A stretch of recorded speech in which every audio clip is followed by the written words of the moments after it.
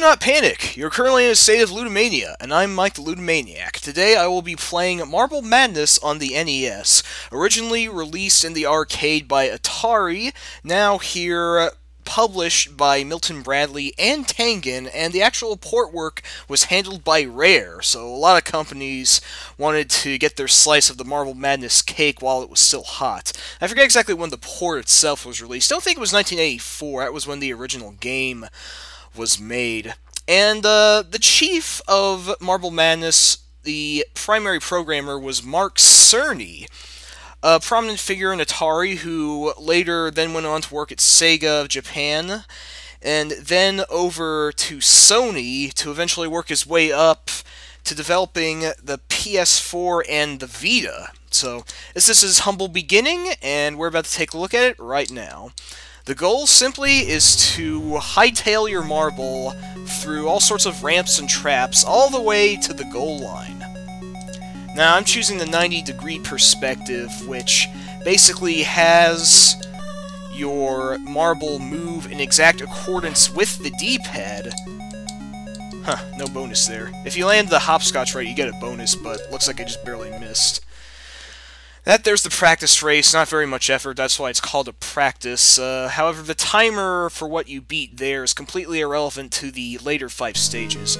Later stages, if you do well on one level, then... oh, I'll be darned. If you do well on one level, then carries over to the next one with a time bonus. Also, that black ball tried to knock me off, and...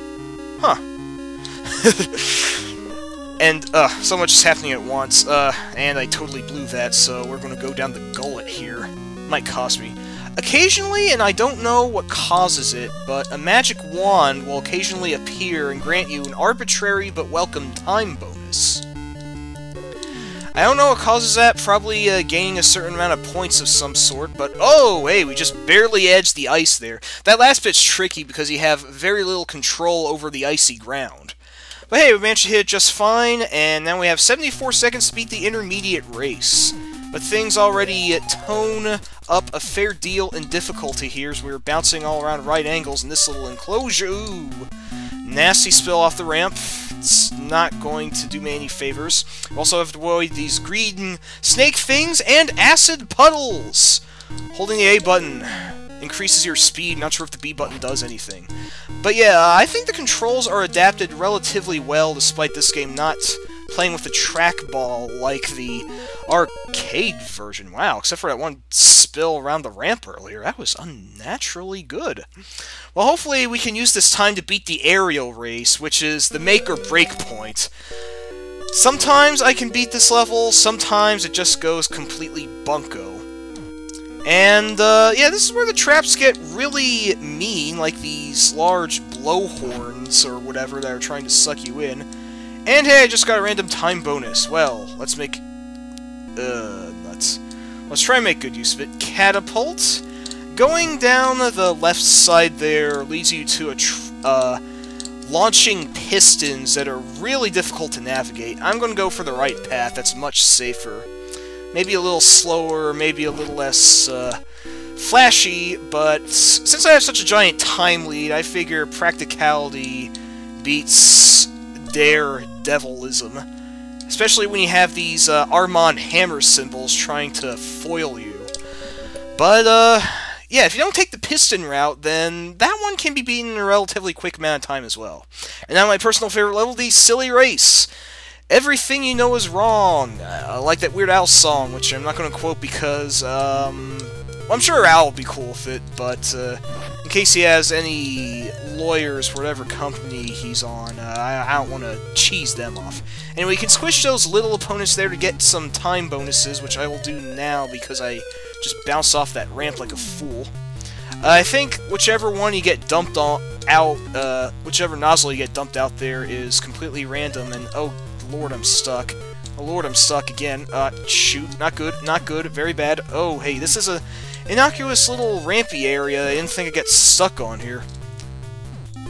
But yeah, not just the fact that you're going a different way, but it is kind of tricky to navigate through this gauntlet of purple death birds, and of course with the tunings in gravity that you need to account for, things are pretty weird, although I gotta admit, the end to that was a little anticlimactic. I thought I was going to be bombarded with more birds. But that still took a bit of a while. 26 seconds left. Now I only have 46 to finish the ultimate race. Bit of a short level, but it's a nasty one. Well, it is the final one, so, you know, what do you expect? Okay, looks like we have some ice patches there. And this... oh, jeez.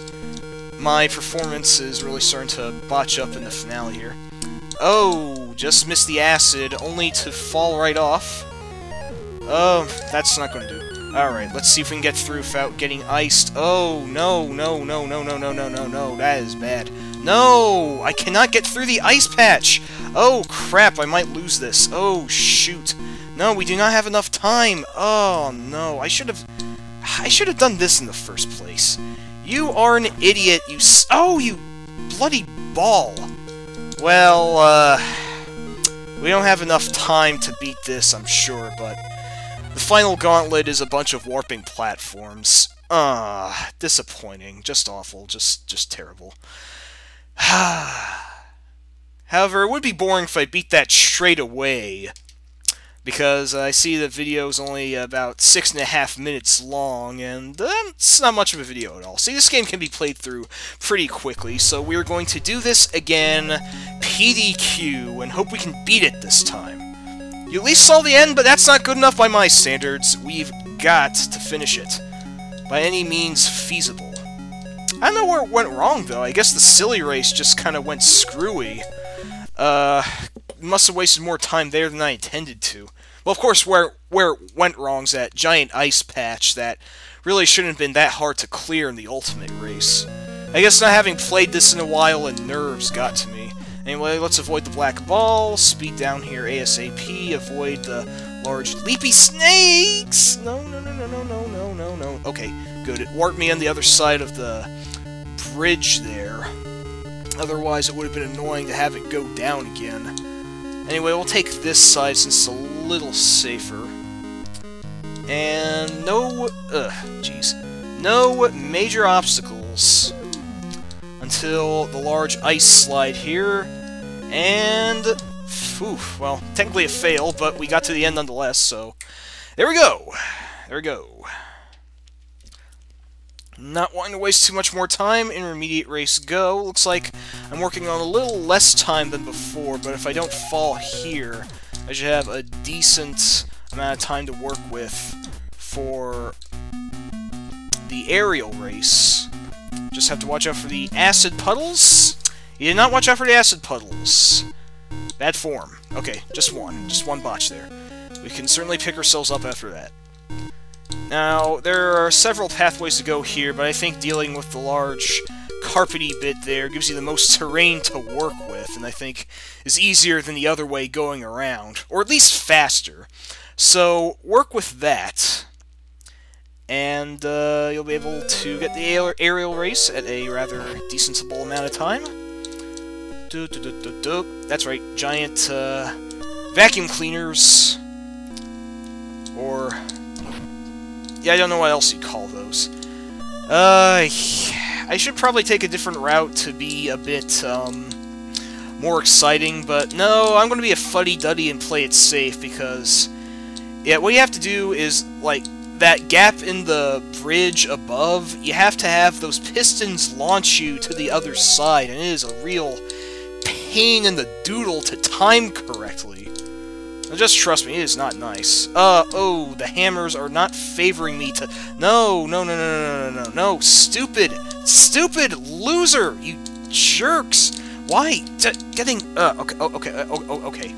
That's not going to do me much favors in the long run, but, we got through it. I was starting to lose my cool there, because I think playing through this a third time might be asking a little much. Oh, hey, Random Magic Time 1 grants us a 10-second bonus. I still don't know what causes that. I want to say, as I've theorized before, it might be a score thing. It might be the closest equivalent you get to a bonus life. But yeah, I'm going to be mean and splatter all the little tricksters there. Okay, this is the little edge I got stuck on last time. Fiddled around less this time. That's good, that's good. Now I have to watch out for the bird barrage. Just roll with them. Walk with traffic, so to speak. And then up we go. Speed across this ramp. Gravity on this ramp is a little strange, but I just avoid through it. It's a pretty clear-cut path to the goal. Okay, I think we have more time here than we did last time. We should be in a better position to finish the ultimate race. Now remember, let's go diagonally straight down the ice flow. Through the most obvious and clearest path. And oh, that's stupid. No, that's bad. Okay, good. Sweet. Whoosh! No, not that type of whoosh. Through the ice, and, jeez. Hang on, my left arm is starting to feel a little weak in dexterity all of a sudden. Oops. Okay. Now, just down the center like this. Black ball doesn't knock me away, we should be okay. And, the final obstacle. A warping maze full of shifting platforms. We have to try and very quickly attempt to maneuver ourselves through this peril. Don't want to go too fast in that one, though. Okay. I want to go a little faster in this one, and yeah! Clear with 5 seconds to spare. Woo! Okay. Getting a little worried there. But, overall total score, at the end there, not awful. Could be better. I think, we could have gotten the death counter down to at least single digits. But, it's enough to claim the #1 high score for the time being. And, I guess that's already it for Marble Madness. This would be a rather quick and abrupt end to the video. I mean, I played it through twice to artificially expand its life. No, not artificially. I did really blow it in the finale there. That ultimate race is really tricky. You're probably low on time by that point, and that final blinking platforms gauntlet really does take a lot of effort to maneuver in a short amount of time. But that's all there is to Marble Madness. Just a very fun isometric race that actually made for a decent NES port, if not the best, because there's no trackball attachment, but I'm mostly sticking to NES games for the time being because they are the easiest to work with XSplit. Unfortunately, I can't seem to use XSplit on Genesis or SNES. I need to go for OBS instead.